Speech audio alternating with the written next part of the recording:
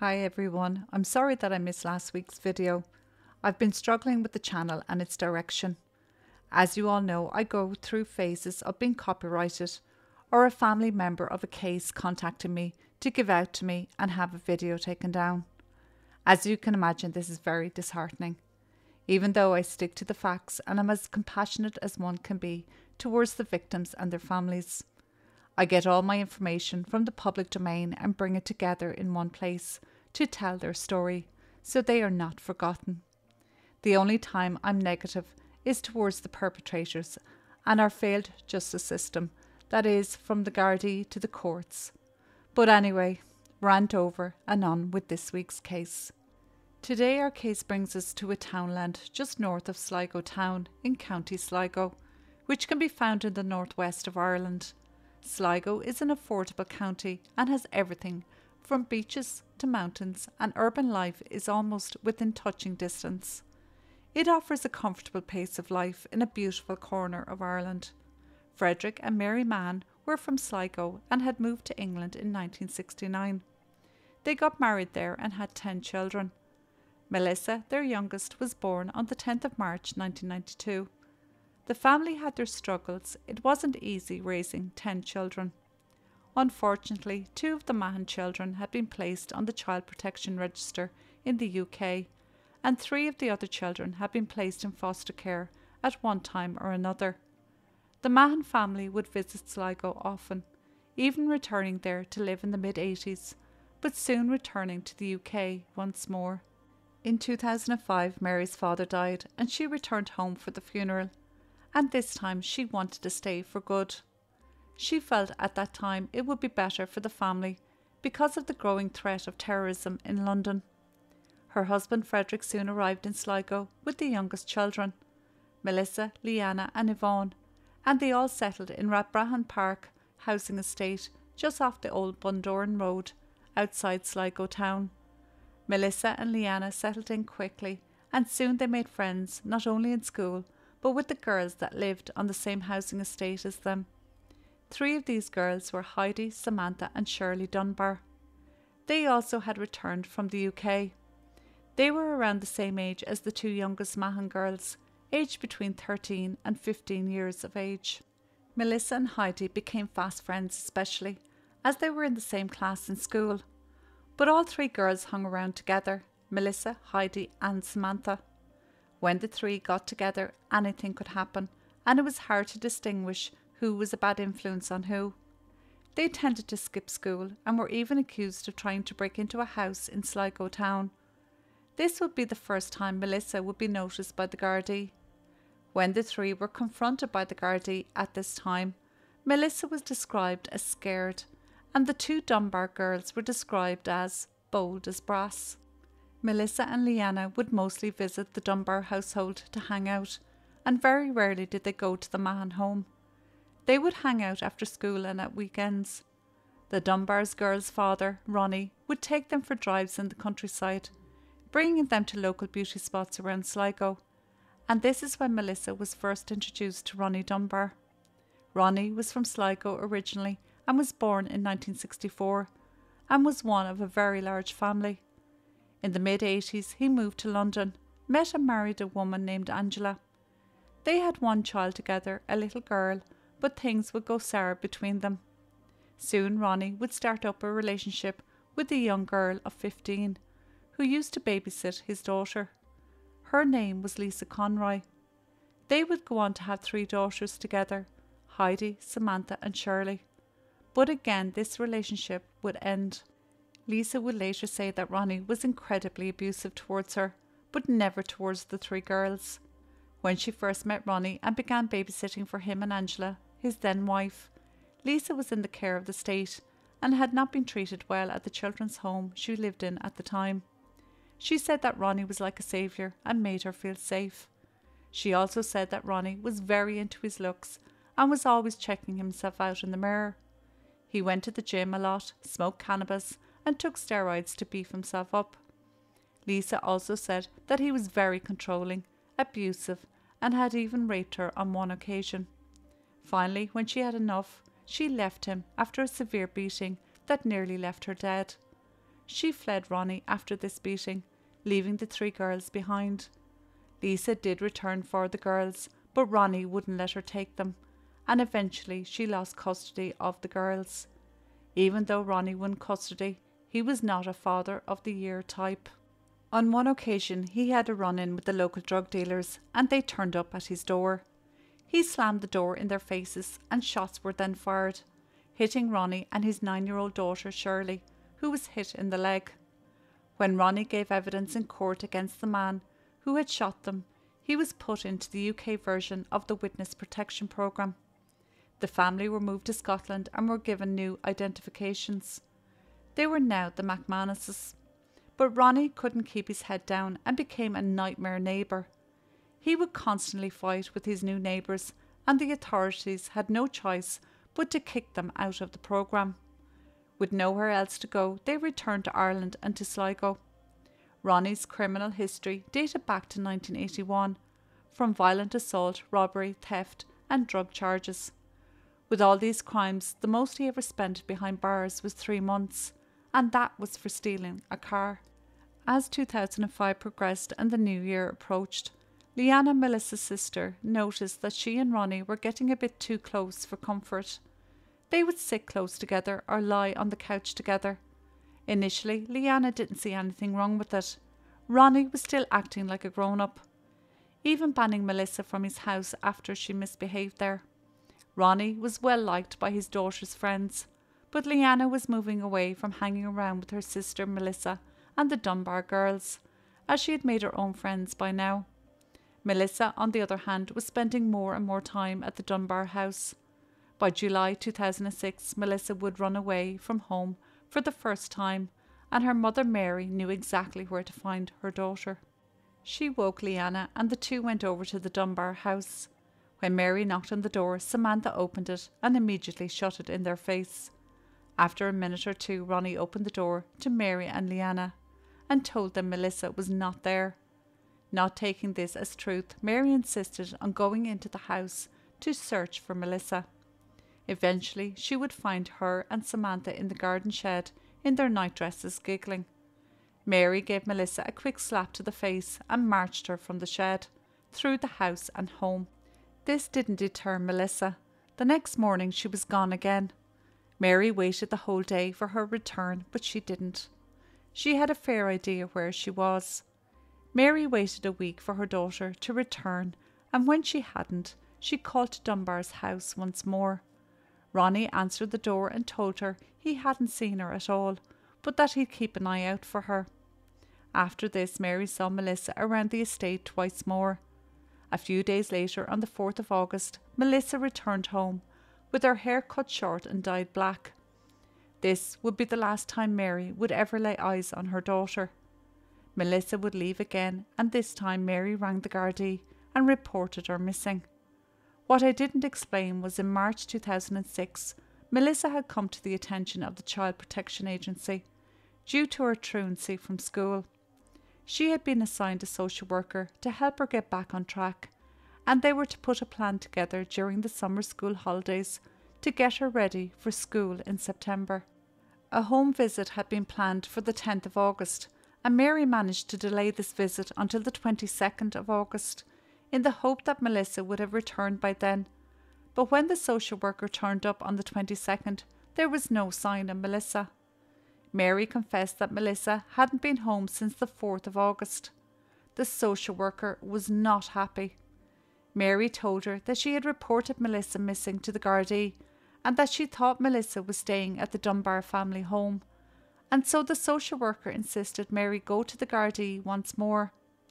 When they spoke to Gardai, they explained that Mary had reported Melissa missing on the 4th of August, and she thought that she was with the Dunbars. Garda Conway and the social worker decided to get to the bottom of this after sending Mary home.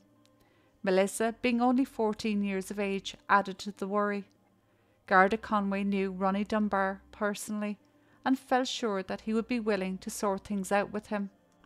When the social worker and Garda Conway called to Ronnie's house, he told them that Melissa had been at his house on the 3rd of August, but had no idea where she was now and that he would ask around. He also offered for them to search his house, but Garda Conway declined. Shirley, Ronnie's daughter, said she had seen Melissa at an amusement arcade, but hadn't seen her since.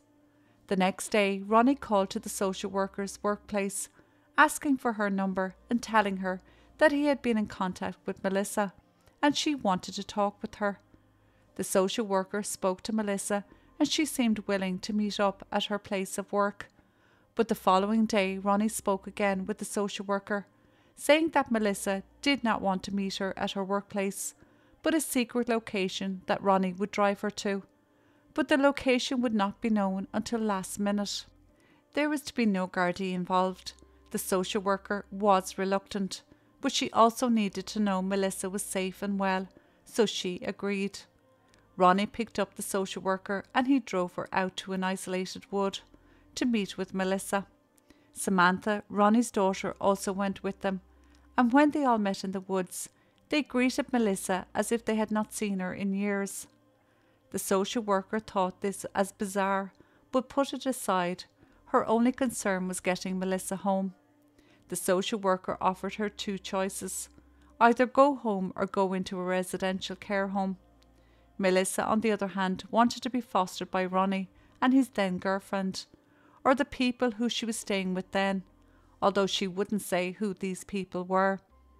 Melissa made out that she was being sexually abused by her father and that her mother was violent towards her, with describing the slap to the face she got when Mary found her hiding out in Dunbar's shed. Nothing could be resolved at this meeting, and so everyone went their separate ways. Over the weekend, Garda Conway and the social worker did their best trying to keep in touch with Melissa through Dunbar, in order to try and convince her to go to a residential care home.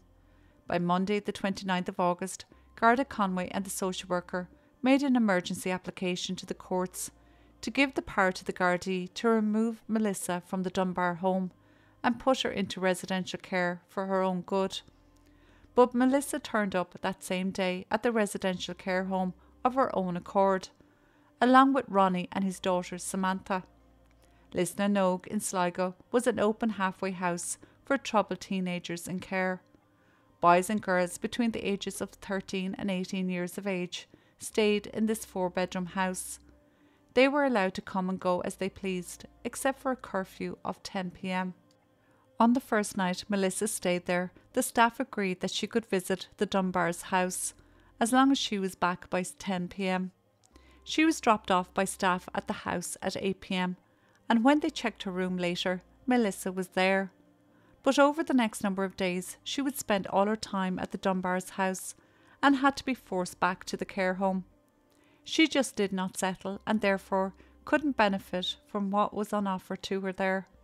She never gave it a chance. On the 5th of September, a team meeting was held in order to try and help Melissa. It was decided to restrict her visits to the Dunbar house. Ronnie was asked to attend a special meeting to get him to comply with the plan.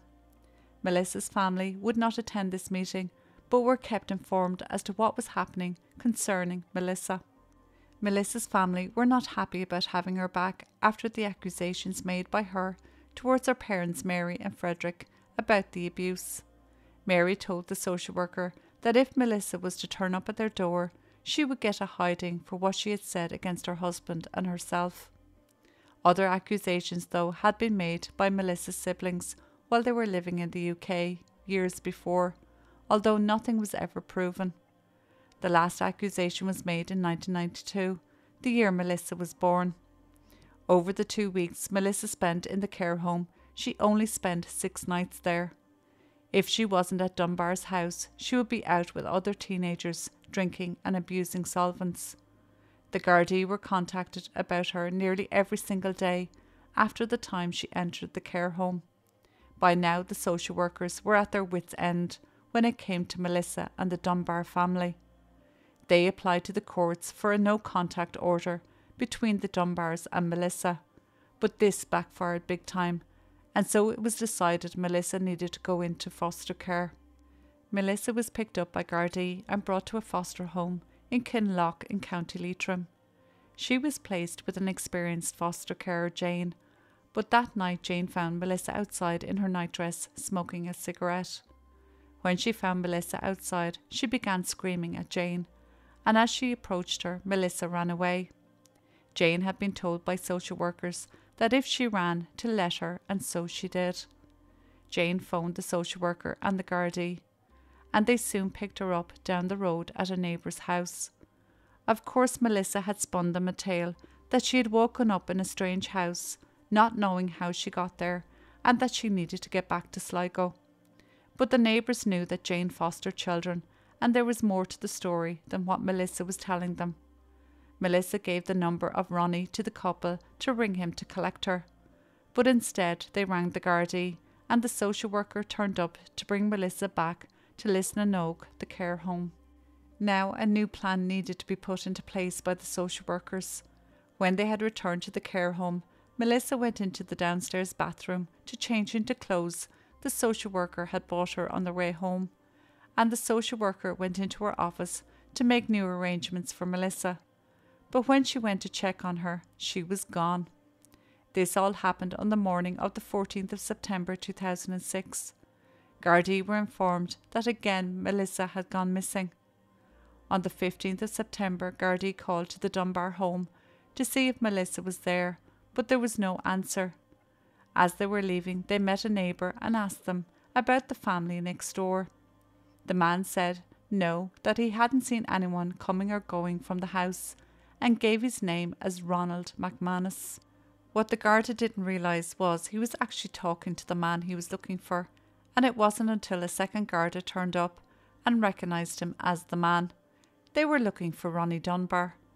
Ronnie explained and apologised for the confusion and said he often went by his mother's maiden name, and he had moved into the house next door the previous week. With Ronnie's permission, the Gardai searched his old house and found nothing. Again it was searched 4 days later, and again on the 6th of October 2006. Ronnie at this stage was getting fed up and pointed out that Melissa had gone missing while in the care of the state. Melissa's family were not helpful in the search. They thought that it was the social services who were responsible for finding her. They wouldn't even give Gardai information on where they had relatives living in the UK. Ronnie Dunbar was not quiet while Melissa was still missing. He told the media that it was the state that was responsible for Melissa going missing, that the Mahon family didn't care about her, and the Gardai were not doing enough to find her. He made himself out to be the only caring person in Melissa's life, and yet he was the one being harassed. In November 2006, a reconstruction of Melissa's last known movements were made for the TV series Crime Call, in the hope it would lead to more information. Ports and airports were issued Melissa's description and photograph in case she had gone back to the UK, but nothing was found. A year came and went, and still there was no sign of her. In a renewed appeal, her mother Mary spoke of Melissa, and coming up to the Christmas the following year again, another appeal was made. On the 31st of January 2008, Shirley Dunbar, Ronnie's daughter, was living just down the road from her father, with her boyfriend and newborn baby. Samantha, Ronnie's daughter, was also living with her at this stage, as Ronnie had kicked her out of the house. While both were on the phone to their mother Lisa, who was still living in the UK, they got into a heated argument to where Samantha hung up on Lisa. Samantha broke down and told Shirley she was like she was because of a secret she was keeping. She told Shirley there and then that she had witnessed her father Ronnie kill Melissa. Shortly after Samantha revealed this information to Shirley, Shirley's boyfriend Danny returned to the house after being out all day. The two girls were visibly upset when he walked into the house, and he could tell they both had been crying. He asked what was up, and eventually Samantha told him that Ronnie had killed Melissa. She told him the whole story, that back in September 2006, a week after Melissa had run away from Lisnanog for the last time, Samantha had come home. Heidi, her sister, had opened the door for her but tried to stop her from going into the house. When she finally got in, she went upstairs and into the bedroom, where she found her dad Ronnie on top of Melissa with his hands around her throat. He jumped up when he saw her and Samantha went to Melissa to check and see if she was okay, but there was no movement from her. Ronnie left the room and came back with a sleeping bag, and the two of them put Melissa into it, tying it with a necktie. They then took the body from the house, put it into the boot of the car and drove it to the river bonnet. As Shirley's boyfriend was taking all this in, she revealed that Melissa had been pregnant, and she had been with her when she took the test. It was then Danny rang the Gardai. The Gardai weren't long arriving at Shirley and Danny's house.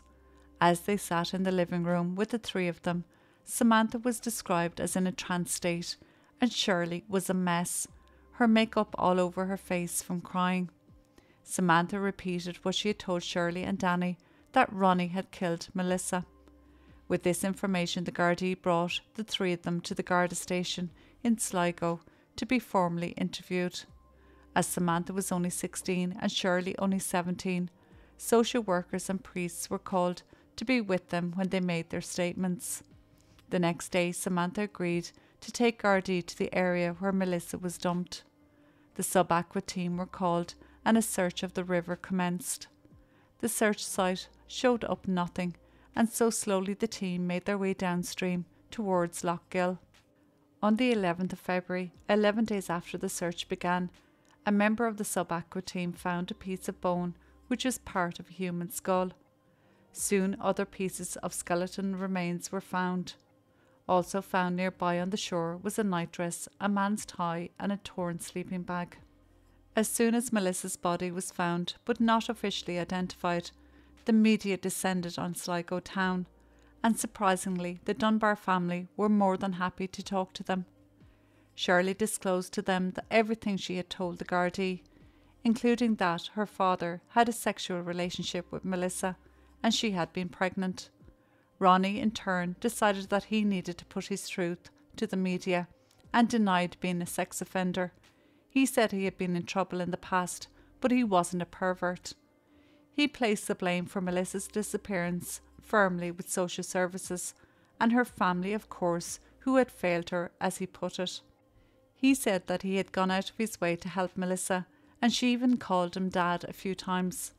He also tried to lay blame on his daughter Samantha, that his other daughter Heidi had told him that Samantha had hit Melissa over the head with a rock when they had gone camping, and that it happened around the time Melissa went missing. Ronnie also said he was being used as a scapegoat for the Gardai's incompetence and social welfare's failings. All these interviews were conducted anonymously to the media by the Dunbar family. On the 10th of April 2008, these interviews with the media were halted when Ronnie Dunbar was arrested for Melissa's murder. The Gardai in the previous 2 months had been waiting for the results of the DNA to confirm that the body found in Lough Gill was indeed Melissa, and it was. Along with waiting for the results, they investigated Melissa's life, especially the days before she went missing. The Gardai received her mobile phone records, and on the day she last left the care home and the day she was thought to have gone missing, she had been in contact with Ronnie. His records had also been accessed and compared to Melissa's. They were in frequent contact, comparing his messages and phone calls to Melissa to that of his girlfriend at the time. 18% of phone calls were to Melissa compared to 7% to his girlfriend.